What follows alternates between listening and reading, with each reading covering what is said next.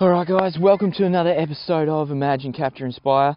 On this episode I'm just going to show you a couple tricks and tips for landscape photography. And unfortunately today we don't quite have the environment and the weather that I was hoping for. But I think sometimes it's just important to get out, enjoy nature and have a good time.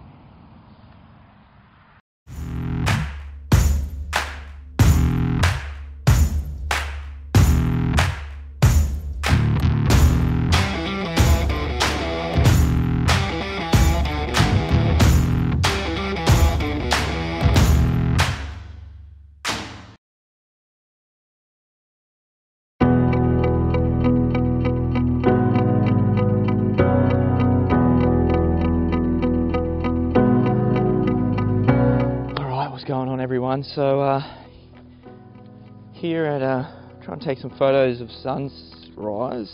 I was hoping for a bit of fog this morning, but unfortunately it just didn't come. So I'm going to persist anyway.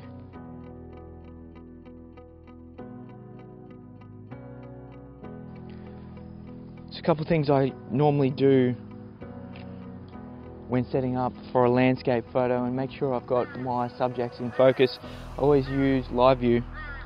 So I switch it to live view, zoom in and switch to manual focus, and pretty much just make sure my subject is nice and sharp. Take a quick test shot. Looking pretty good. You know, it'd be nice if we had some fog, a bit more cloud or some colour. Got some nice pastels in the sky. I think today, you know, this is the first time I'm shooting this location, so today I think just enjoying the time here and enjoy the peacefulness.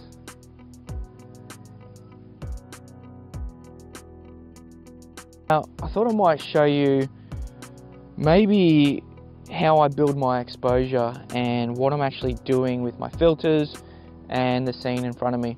Now, I've been taking photos this morning before recording this. I'm going to show you photos from previously, but this will give you a bit of an idea on how I got there. So I'm currently recording in this camera as well. Currently I'm on 100th of a second, f11, 250 ISO. So with landscape photography, always trying to use the lowest ISO possible to help minimize any noise and just help the image quality a little bit.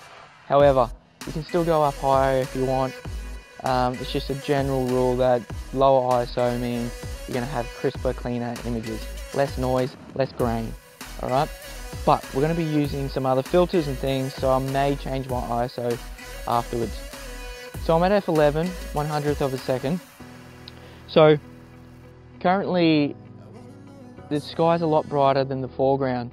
So I'm not a huge fan of that. I actually want to make these two look very similar in exposure. That just almost gives it that mirror-like look to it. So what I've actually got here is a Lee 2-stop hard ND filter. So that means there's no it's not graduated, it's just a hard line. So I'll pretty much slide that into the second slot of my filter holder. Try to line it up with that horizon as best as possible. So now they're looking pretty much identical. You can see in camera there. I'm pretty happy with how that's going to look. I'll take a photo, it'll look pretty good. The next step is, when I do take a photo, which I'll do for you now. Oh. So I will take a photo to show you what it looks like. I mean, it's a bit dark. Could always go a bit brighter. So what I'll do is, let's just go down to 1/40th of a second. We'll take one more shot. And it looks pretty cool. It looked a little bit better this morning, so I'll put up those photos as well. But you can just see in the water, I mean, I don't mind the ripple effect. It kind of looks cool. But I want to just mix it up a little, maybe bring a bit more of just a smooth and calm feeling to the image.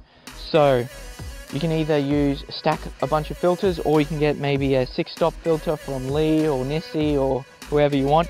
Or I've got the Lee 10, the 10-stop big stopper, I think is what they call it. So I'm going to slide that in.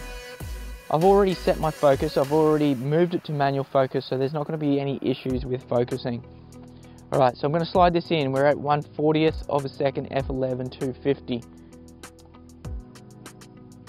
So just be careful not to move that other filter.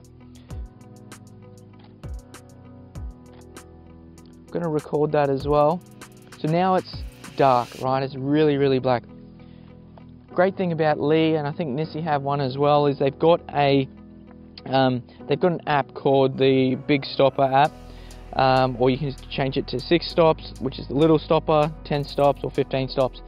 I often find that, to be honest, a 10-stop filter is good for more daylight stuff. So maybe things after 10 AM in the morning, maybe until about 3 PM, depending on your location, but something that's quite bright, quite vibrant.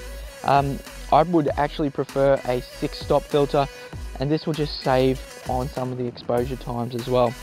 But for the time being, we're on 1/40th of a second, f11. Now we're looking, this is all about time, all right? So all we're going to change is time.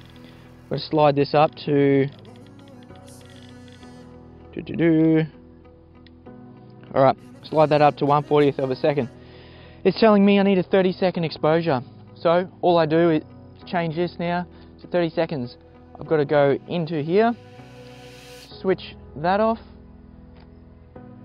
and you'll start to see 1/30th. We're pretty similar. I may need to increase that just a little. Let's take a shot, see how it looks. Now, although this morning I didn't quite get the weather conditions that I was hoping for, I'm glad I'm out here already, because I've actually just noticed we've got some hot air balloons going up right near one of the dead trees to the left. So I might just play around with that shortly after taking this photo, try to incorporate them into my landscape shot. And who knows, I may even Photoshop some stuff, which I don't normally do. And that's actually looking pretty good. One thing I always do is just check your histogram. You can actually see I've got no blacks clipped, I've got no highlights clipped, which means when I go editing, I should have a lot of detail there to recover any highlights or shadows and blacks and things like that. That's just a rule, you don't always have to do it like that. Beautiful. So let's have a look at some of the hot air balloons rising just over there. Try to incorporate that into our shots today. Wish me luck.